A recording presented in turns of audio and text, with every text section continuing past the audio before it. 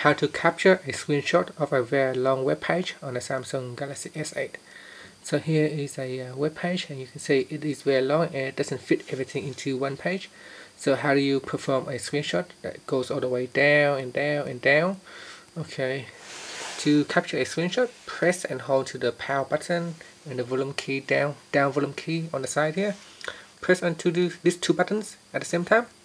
So press and hold. And then down at the bottom here, tap on scroll capture.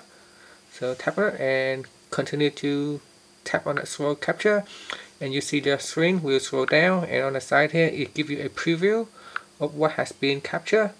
So the screenshot has been expanded. As you can see, it's getting longer and longer.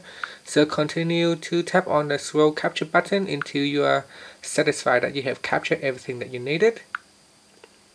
And once you're happy with that, you can tap on either draw, crop or share, or you can simply just tap on the image to take a preview of the capture. And here it is. You can see it's very long. You can expand it out like this. And from the image, this is just an image, not the actual web page now.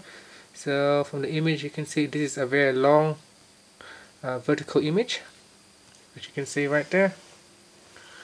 And here you can enlarge the image and take a look.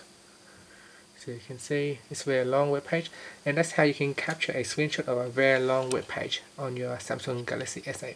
Thank you for watching this video. Please subscribe to my channel for more videos.